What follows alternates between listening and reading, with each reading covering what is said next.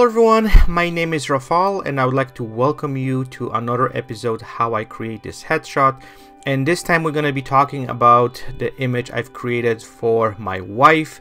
So we've shot that a while ago and we actually shoot in restaurant. So we're going to go through all the details. I'm going to show you some behind the scenes images to explain you how I even approach this entire idea. Then of course we're going to go through the equipment, and at the very end we're going to go through my retouching process. This image was a little bit more complex, so there's definitely more steps I had to go through in order to take this image to another level. But before we do that, let's jump in and talk about the lighting. So there's a couple images I would like to show you. First of all, of course, I'm going to talk a little bit about the lighting. So in this case, everyone who actually watched my previous videos, you guys probably know I'm using pretty much the same lighting setup. So I used two deep octas, one 39 inches from Alien Chrome, and the kicker also was from Alien Chrome. It was 27 inches. So in order to basically get this interesting lighting, so I actually have this lighting fairly close, around 1 meter away from my subject. There is kicker which was moved a little bit away. I just want to have very like a small touch of light. I didn't want to have this kicker light kind of giving me too much, I would say, separation from the background, because background was very interesting. And there's also one little detail which a lot of people kind of didn't see it, and as you guys probably can notice, there's a little bit of light which also kind of create this interesting background. So basically there was the Nikon SB910 with yellow gel on it, and I'm gonna also show you how the background looked like, because that's you can't really see from this image.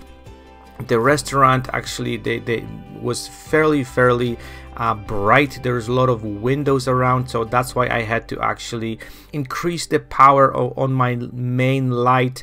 The kicker was a little bit less, but also I have to push basically the background light, because the background was quite away, so I need to kind of increase the power to just get this light a little bit more vibrant. So this is how the background look like.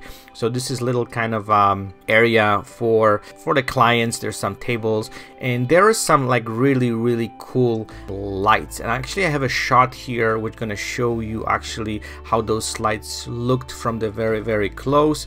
And this is what create this interesting bokeh. So that's why this is something very cool. I actually, when I got a green light, I was able to shoot in that place.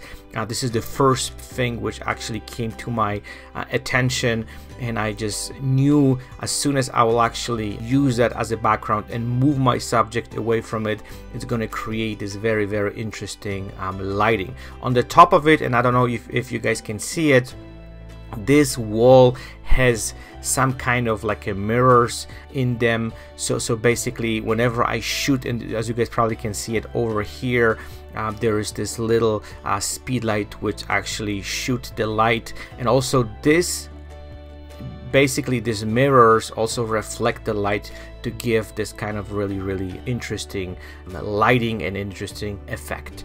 So basically that's what was creating this kind of interesting lighting.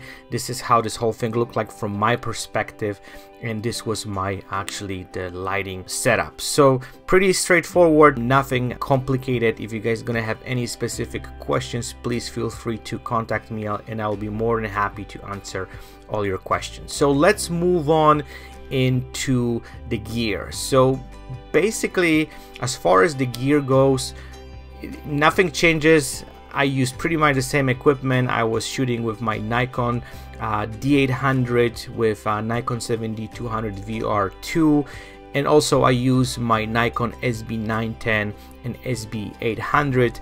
Again, pretty straightforward. We talk about the lighting. So this particular image I'm showing you was shot at the focal length 200 millimeters. I really need to compress the background, so I would just want to make sure that I'm getting this kind of really interesting bokeh.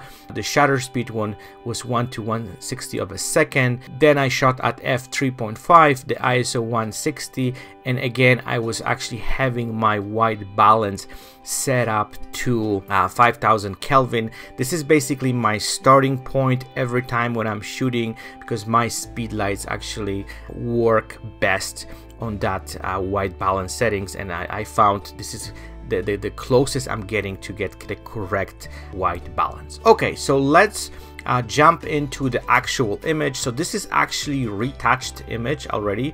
So this actually was what I got from the camera. So this was actually the image which I shot it. This is how this whole thing looked like. In my opinion, it's not bad. There's a lot of things which had to be fixed. There's not much when it comes to actually the effect itself. I didn't retouch basically anything when it comes to the background. How we're gonna go through those steps, I have to just do a little bit more of kind of color grading, and this image pop a little bit more. So let's kind of go through this entire process and let's discuss what I've done. So the first step, of course, is just a general cleaning. So you guys can probably know this. Even she had a makeup done. There's still some stuff on her chest. There is some stuff on her skin, which I had to kind of like fix it. So the first step was pretty much just removing basically everything which was kind of like bugging me, and there's she had some little pimples here and there, and I had to basically remove them. So that was pretty straightforward, really quick fix. The next step, of course, is my first dodge and burn, which is kind of heavy to replace all these discolorations, and even this image already looked like it's really nicely lit. There's still, when you actually start going through this dodge and burn process, you can really notice there's a lot of things going on. So that's what actually changes. So you guys probably can see this very clear that I actually just kind of work a little bit on the shadows to even them out and make sure this whole thing kind of looks much more clean. So that was the first dodge and burn step, and this was kind of before and after. So you cannot really see kind of like when you're looking at the image, let's say, which is fairly nicely lit, you have to go through this entire process turning this image to black and white so you can really see which areas needs to be fixed. And everyone who is interested to learn how I exactly do it, I have tutorial available. You can actually purchase on my website, and I'm gonna kind of walk you through this entire process. So the next step after my dodge and burn, the next step is, of course, working on her eyes and the eyebrows. So you guys probably can see I want them to pop a little bit more and make them more sharp and more visible and kind of have a little bit more impact. So this was before, and also I work a little bit on her eyebrows. Okay, this is one step ahead.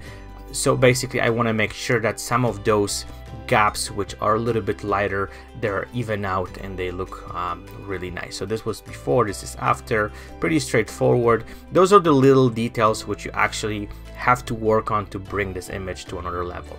So the next step, of course, usually what I do, I go through color grading.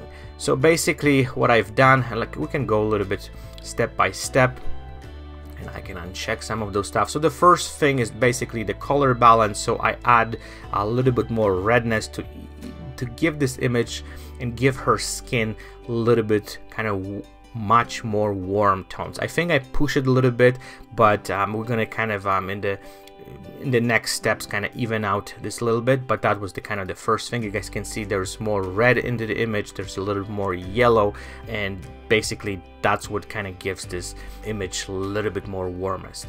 The next thing was actually giving the image a little bit more contrast. So I used kind of the black and white application, which basically just in this case brings those highlights a little bit actually more defined, and actually just kind of darkening the shadows just to kind of get the image a little bit more pop. And then the next step was the curves. Again, gives the image a little bit more contrast. And then basically I actually took a little bit more redness from the entire image just to kind of level it up, this whole thing, to make this whole thing looks a little bit better. So that was before the color grading, and that was after. So the next step, I work a little bit on her hair, as you guys can probably kind of see over here. Let me kind of show you. There's a lot of flyovers. So that was before, and you guys can see she's got a lot of those flyovers all over the place, and I want to make sure we're gonna kind of clean this up a little bit, because that's what kind of makes her hair looks much more clean. As you guys probably know, when it comes to shooting, I would say women, they want to have the hair look perfect, and sometimes this is literally impossible. We need to use Photoshop to basically clean up some of those things, just to kind of make the hair look a little bit better. Okay, so that was the next step. So we clean up the hair. So the next step, what I've done, I use liquefying just to kind of bring the image a little bit more symmetry. So you guys probably noticed the hair are just kind of all over the place. Her outfit also is a little bit kind of there's a lot of things going on, and there's no symmetry. So basically I use liquefy to just kind of even out everything and just kind of make sure that everything has some kind of like nice shape and kind of looks a little bit better. Okay, so the next step, what I've done, I actually work on the hair a little bit more, because there's some highlights and there's some stuff which was kind of bugging me. So basically I clean up. If you guys can kind of like look closer over here, you can see that there are some highlights, and I found like it was kind of distracting and I didn't really like it. Very, very subtle adjustment, but I just want to make sure that the hair have this kind of like really nice and a smooth look, and there's no kind of like highlights and crazy, because that's what's kind of doesn't make this look good. Especially when you do image for your wife, you want to make sure, you know, it's perfect, because sometimes clients, they're not gonna tell you anything, but your wife will point it out, everything. And you guys probably gonna also learn this stuff from your clients as well. They're gonna see things which you don't see, right? So this is kind of good to kind of train your eye to see some of those things. Okay, so the next step, I actually, and we talked a little bit about it a few minutes ago, about this redness. I found that the hair and the jacket was pretty much too red, because when we added a little bit more redness to the entire image, basically that was affecting pretty much the entire image. And I just want to make sure that I'm gonna take this away, especially from the hair, so the hair have like a little bit more brunette look and doesn't have too much red in it. So that's why basically what I've done, I just go straight to basically the selective color, and where I can directly adjust specific colors, and then I just basically remove the red, and then we use mask to basically just unmask, and we basically just only use the mask to only cover those areas which they need to be adjusted. Okay, so the next step, what I've done, as you guys probably can see, there is some kind of still flyovers from the hair, and I just want to make sure there's nothing kind of sticking out, and there's no, as I said, flyovers. So I actually just clean it up a little bit. You guys can see on the top over here, they kind of disappearing. Just the very, very small things which we were addressing. Okay, so the next step, what I've done, of course, whenever you are adjusting colors and adding contrast and working on certain things, then basically you shifting a lot of those colors, those tones. And I always, doesn't matter, you know, how many what kind of approach I have to retouching, I always do my dodge and burn twice, at the beginning, at the very, very end, where the image is almost, I would say, ready to go. Then I actually do the last light dodge and burn, just to kind of bring this whole thing just to kind of to another little level. So basically, as you guys can see it, there are some really harsh shadows, and there's still a few things here and there, and that's actually just took care of it, just to kind of make the skin looks even better and much more smoother. In this case, I didn't use frequency separations. Everyone who actually knows me, you guys probably know I've been talking about it for many times. I very rarely use frequency separations. I deeply believe that dodge and burn can fix some of those things perfectly. It's a little bit more time consuming, but I actually prefer this image because it's still kind of contain the texture of the skin, as you guys probably can see from very close, that the texture of the skin kind of stays the same, looks natural, and just kind of makes the image looks a little bit better. Okay, so the next step, what I've done, I add a little bit, or actually just work on adding a little bit more blacks, just to kind of give the image a little bit kind of moody look. As you guys probably see, again, this is very subtle actually touch, just to kind of make her pop a little bit more. And the last step in this entire process was pretty much adding a little vignette, again, to make her pop even more and make her look even actually more vibrant, and basically creates this interesting kind of like a separation from the background. So let's uncheck this whole thing and let's see before and after. So that was before and that was after. So as you guys probably see, those changes are very subtle. They're not that drastic, and again, it took me at least 45 minutes to go through this entire image, so it was a little bit of a long process, but I think the final effect looks pretty actually cool. So I hope you guys like this. If you have any specific question regarding this particular image, and you guys have any other questions, please feel free to contact me. I'll be more than happy to answer all your questions. If you guys also have any specific images which you can find on my social media, and you would like to want to make me to go through them and explain you how I kind of create them and how I retouch them, I'll be more than happy to do that. So please feel free to contact me and send me the screenshot, or actually point it out which image you guys like, and I'll make sure I will kind of go through that image. So I choose this image particular because, again, it was shot in different environment, was shot in the restaurant, and again, this approach, what I'm using, and this kind of type of shooting, you guys can pretty much shoot anywhere. Doesn't matter, it can be outside, you guys can shoot indoor, and you have to just kind of look at some of those things from kind of different perspective, and you guys can create some very stunning images. So I could go on and on about it, but I'm gonna just kind of end over here. I would like to thank you again for watching this video, and again, I will be looking forward to your comments, to your feedback, and I'll talk to you guys very soon. Bye bye.